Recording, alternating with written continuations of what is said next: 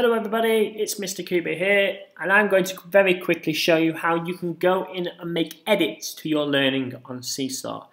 So obviously once you've submitted your work, you will receive feedback from your teacher, and it may be that you've made a few errors or you need to go back in and make some changes. If that is the case, when you log back in, you can go back to your work to see what comments have been made. You will get notifications, but you can also scroll through. So when you click on your name, you will see a feed of all the work that you have submitted.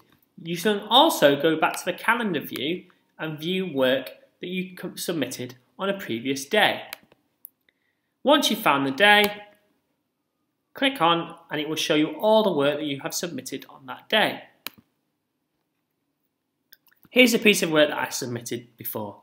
You will see that Mr. Cooper has left me a comment. Let's hear what it says.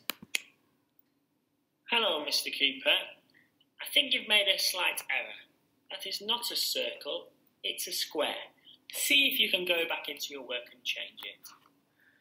So you can see that I've made an error in my work. I've labelled this square as a circle instead.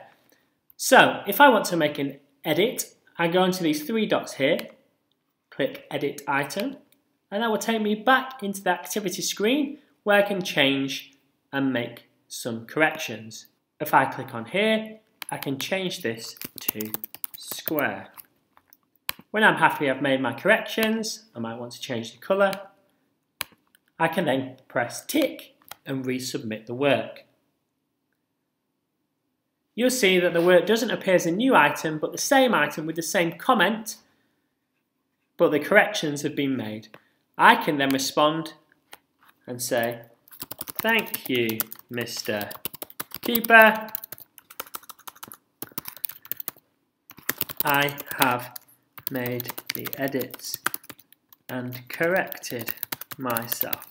If I post that, I've then commented back to say that I've made the corrections. Mr. Cooper can go back in and have a look to see what corrections have been made. I hope this video has been helpful. Have a good day.